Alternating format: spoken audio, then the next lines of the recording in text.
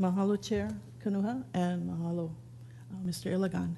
I asked to speak before we get started, as listening to all the testimony, listening to our people speak of culture and how this would be wrong culturally.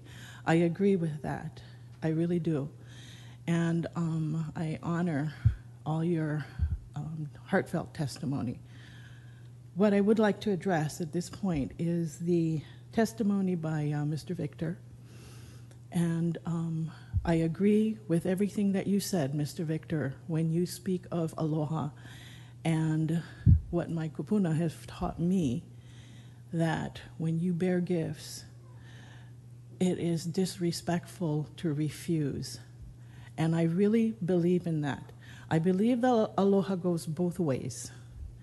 And so, in all respect to my kupuna, and not disrespecting their, what they taught me, I must entertain, on their behalf, your offer to drink that water. So, clerk, can you please?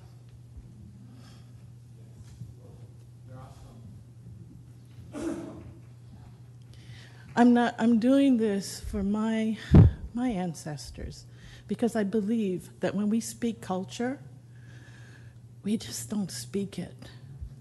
And it goes both ways.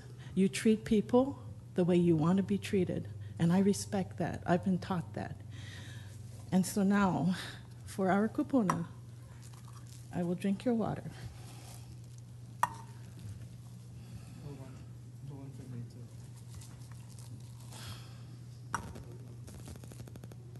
Council Chair, can I point of information? Please state your point. Yeah.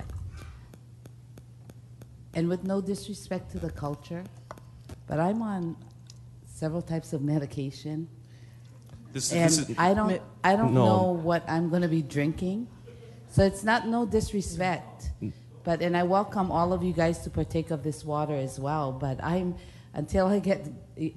serious about being on medication, and I'm not gonna. Thank you, Ms. Poindexter. This isn't for everybody else. This is Ms. David's. This was strictly for me. I'm sorry, and I just want to make that clear. I do not expect anyone else. I'm doing this for me and my family because I respect our culture, and I cannot refuse a gift. Right. I was taught that. So please. And just the point of information or caution, and I just hope that people bearing the gifts are doing it with their sincere heart, that it is something that they themselves would partake of, because I don't want to see anything happen, because if somebody's not bearing a gift that is sincerely good for them as well.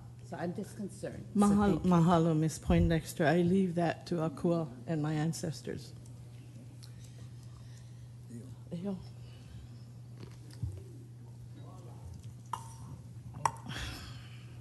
Mahalo for allowing me this time to do this. And I take this with all seriousness. And it's not a laughing matter. And I'm not doing this to be for anything except with deepest respect. So, mahalo. Mahalo, Ms. David. Mr. Ilagan, you have the